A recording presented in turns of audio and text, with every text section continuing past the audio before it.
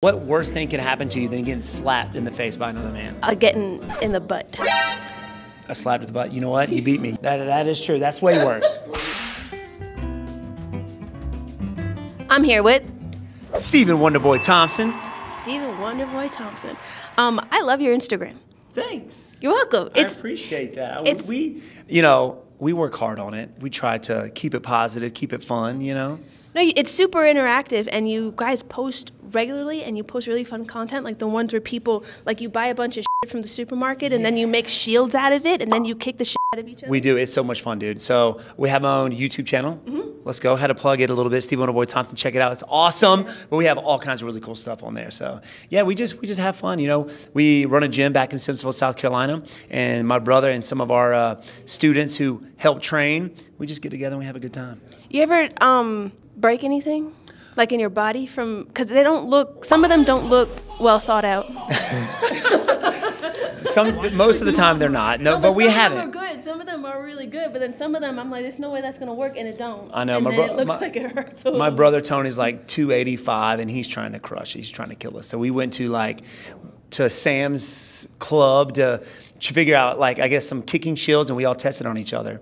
So, and we have this 285-pound dude trying to like break us, but nobody's broken their bones, nobody's gotten hurt. So just wanted to throw that out there. One of them, I think he had like a Cheez-Its. Yeah, he had like Cheez-Its. Like, what is that going to do? And then we had one guy he got 5,000 pieces of Laffy Taffies that we had to unwrap and mold it, like squish them together, which, yeah, it was wild. I saw you went to Exuma like a while ago. Yes, it was amazing. Have you been? Okay, yeah, I did, and I saw you saw the pigs, and I want to know if you met the one that attacked me. Oh no! Yeah, it was the big boy. Yes, okay. There was one big guy who was really aggressive. Look at this! He bit me. Where'd he get you? He ran up on me. He ran as fast as he could, and he ran up on me, and he bit me in my thigh. Yes, yes. And I couldn't sue him or anything because he's a pig, and he bit me with his little stupid mouth. I saw him. Next time I go back, I'll take him out for you. He's still there? He's still there. He's been attacking people, and I saw that I wasn't the only one that he attacked. He attacked other people, too, because he was going around, and they let him. They don't put a muzzle on him or nothing. I want to know what his name is. Did he have a name? I don't know, but f***ing asshole. We're gonna get him. I'm gonna front kick him right in the snout. You were holding a little one. Snout? He was cute. Snout. Yeah, snout. Yeah, snout. Okay, so I guess you saw him. He's still there. He is. If you're watching my YouTube, you f***ing pig. Yeah, I loved your fight with Kevin Holland. Oh, awesome. Because you guys made it. I don't know, it was just, there was so much respect between the two of you, but then at the same time, it's like you two were like talking to each other, and then like at one point, like neither of you wanted to get on the ground. You're just like, come on, like let's go. Get back up. And I don't know, that was just so cool. That was like one of my favorite fights. What were you guys talking to each other? Okay, so for one, Kevin Holland was up and coming. He's a great striker, right?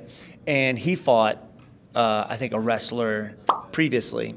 And I fought a wrestler previously. We're like, all right, no grappling. We're going to do a gentleman's agreement to keep the fight standing and keep it fun for the fans. So there's a few times where I fell down and he fell down. Like I stepped on his foot and he tripped over. I'm like, ah, man, back up. Same thing with me. He was like, nah, dude, let's get back up and let's show these fans what's up. And then we were having like full-on conversations out there. He was telling me to slow down. Like, nah, bro, I'm picking it up. Don't tell me to slow down. And then he was like, man, this old bastard's fast. I'm like, what are you calling old, dude? Which was cool because that's how we got the Jose Cuervo commercial. Yeah, I was going to ask you about that. That's cool. That's how we got the Jose Cuervo, because that was their mind. They're like, let's have two fighters talking in the cage, and let's make it about that. And we did that. So like, these are the dudes. Let's make it happen. Oh, that's cool. I was going to ask you about the commercial too. What was that like filming?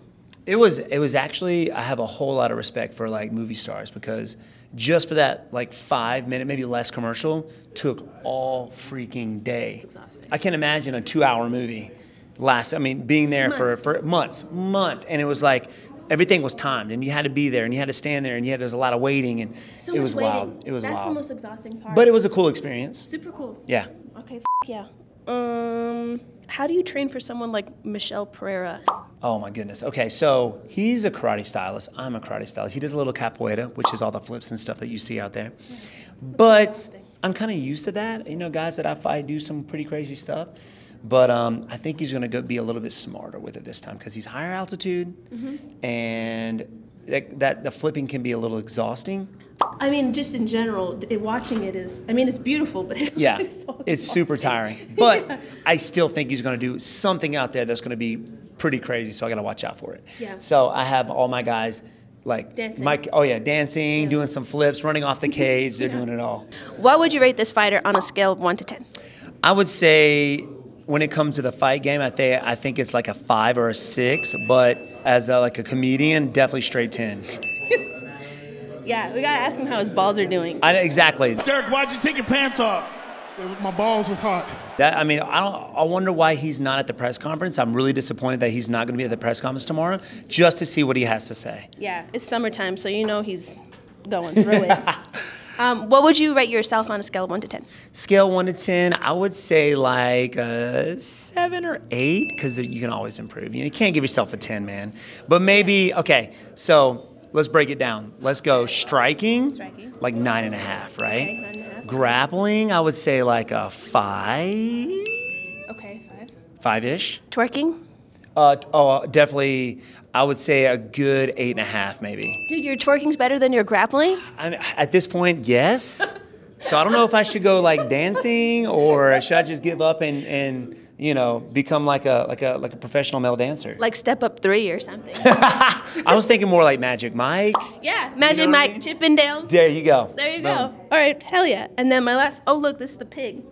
That's him? No, I See- don't know if that's him, but I saw it on your page. That's definitely him. That's But him. his- Wait, did yours have Man. tusks? Yeah, he had something going on. He just Yeah. mentally See, that was the unwell. one that was going around terrorizing everybody. So that has to be him. It has to be him. They were feeding him nachos and Pringles. He was just and coming up stuff. biting people and saying, "Give me more. Give me more." So next time I go back, I'll take him out for you. Thank you. I'll have some bacon. Okay, so do you think other fighters would rate you the same? I think so. Okay, for the striking part, people are like, "Hey, let's see him in his Adesanya fight." Yeah. Sorry about that, guys. Clearing my throat. And I think they would rate me the same with the grappling, maybe a little bit lower. So Got it. Respect. whatever. I don't care. Last question. What do you think of power slap? Oh my gosh, I think as a fan it's awesome, but as an athlete, definitely would never do it. So you would never challenge anyone to a power slap match? Never, never. Are you kidding me? You can't block, right? You have to stay in there and take it. And as a man, what worse thing can happen to you than getting slapped in the face by another man? Getting in the butt. A slap to the butt. You know what? You beat me. You got me there. That is true. That's way worse. Good old slap to the rear is definitely way worse. Thank you so much. You're You're welcome. awesome. Thank you. Thank you. Appreciate you.